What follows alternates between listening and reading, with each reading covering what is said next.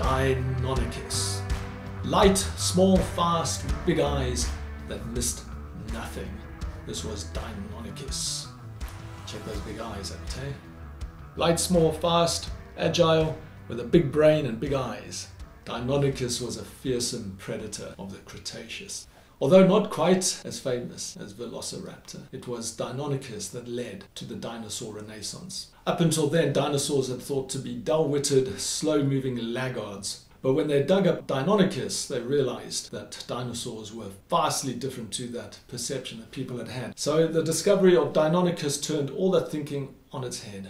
No longer were dinosaurs viewed as those dim-witted creatures that lumbered around in the Jurassic and the Cretaceous and the Triassic. Then it was time that they went extinct because they were so useless. So if we haven't met before, my name is Gerald Davey. I am the Dino Man and I head up the Dino Zone. So we have an online dinosaur website called thedinozone.com. Don't put in www, it's just go straight to the Dino Zone. We have an Instagram page, so that's at all things dinosaur. We'll put all the links down below. So please subscribe to all those channels. Please subscribe to this channel. Please give us a thumbs up. Please share. Please like. Please hit that notification button. We can't wait to have you along on this journey, part of this whole dinosaur adventure. So we're building up more and more videos. It all takes time, effort and money. So your feedback and your comments and your likes and your subscriptions are absolutely vital to us. It makes it worth our while. And if you're in the geographical vicinity, come and check out the Dino Zone. So we've got a half-size T-Rex model there, we've got a dinosaur dig, we've got fossils, we've got ammonites, we've got amazing rocks, we've got amazing minerals, we've got some crust that goes back 3.5 billion years when the Earth was still young. We've got a whole pile of different rocks that have direct impact or influence or associations on our modern day lives. We've got iron ore, we've got talcum powder, we've got asbestos, which is all closed up, of course, and we don't want people getting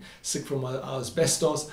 We've got some dinosaur fossils. You can measure yourself up against a brachiosaur leg and you can come and mine gemstones in our mining sluice. All right, so that's what's happening at the Dino Zone. So we look forward to welcoming you there. Can't wait, in fact. All right, so let's get on with the video, learn about Deinonychus and the amazing discovery which led in part to the Dinosaur Renaissance with John Ostrom and Robert T. Bakker. So a light-framed, fast, agile predator turned the whole idea of dinosaurs being dim-witted laggards on its head.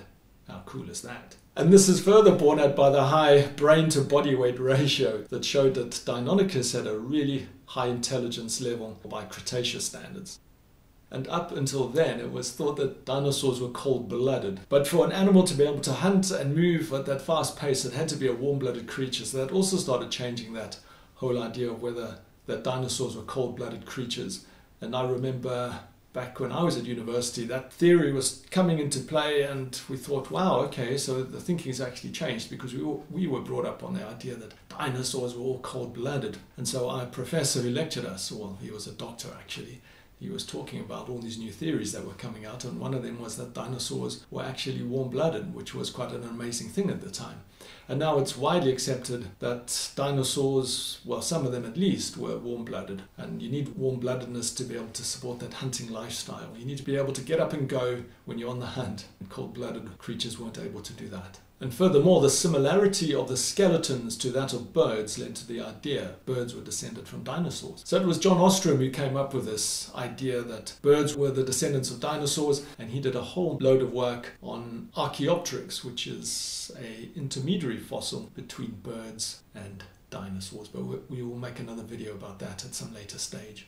So Deinonychus, as you can see here, hunted on 2 legs. He had sharp teeth, powerful jaws. Check these things. This is a fantastic model actually. If you want to buy one, you can buy one from the Dino Zone. Yeah, I'll go to our online shop. So it had these fantastically sharp teeth, these slashing claws on its feet, and then it had these long claws on its hands, which were pretty good for slashing and grabbing too. So that allowed Deinonychus to jump onto the back of its prey and slash and do its damage. So there is a theory that Deinonychus hunted in packs.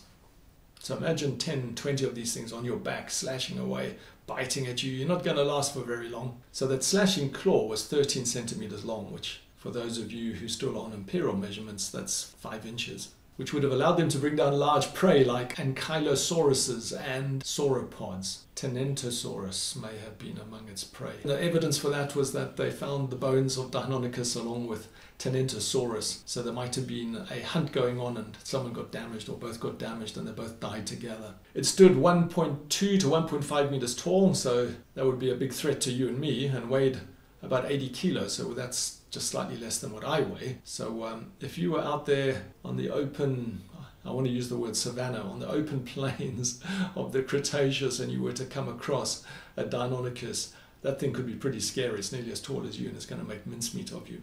And you're not going to be able to run away. So the first fossil of Deinonychus was found by Borne and Brown back in 1931. So if you watched our other videos, particularly the one on T-Rex, there's the link to that video somewhere up here or in the description below. And Borne and Brown was the first guy to discover and describe a Tyrannosaurus Rex. So he also found the first fossil of Deinonychus back in 1931.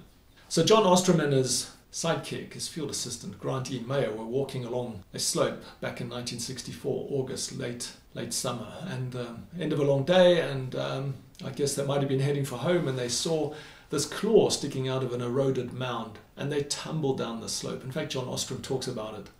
There's I'm going to quote from the New York Times here.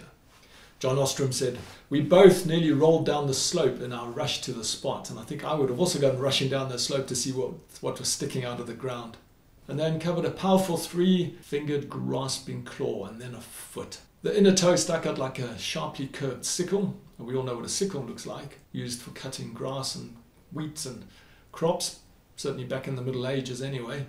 And after digging the bones up and hauling them back to the lab, John Ostrom determined that the bones belonged to a fleet-footed predatory dinosaur that lived during the Cretaceous, 125 million years ago. And he gave the animal the name Deinonychus, which means terrible claw. And I think those claws were pretty terrible, particularly if you were wandering around on the plains of the Cretaceous in Middle America way back then. So well done to John Ostrom and Grant E. Mayer for discovering Deinonychus and doing that fantastic work and building that link between birds and dinosaurs and writing all those fantastic scientific papers. So John Ostrom is one of those who led the Dinosaur Renaissance. The other character in that story was none other than Robert T. Backer. So we will make a video on both of those paleontologists as time goes by. So thank you for watching through to the end. This is the 6th video of the keys to the dinosaur kingdom. So I'm going to put the code up, which you're going to put into the software, and then that's going to open the keys to the dinosaur kingdom. All right. So download the PDF in the link below and fill it all in. There's 1 to 10 videos. And once you've got all 10, we'll tell you how to open up the keys to the dinosaur kingdom and the Bone Diggers Club. All right. So what's not to like about that? Right, so thank you for your time. Thank you for watching this video. Look out for all the other ones that are going to be posted up. And until next time, take care of yourself, and we'll see you on the next one. Bye!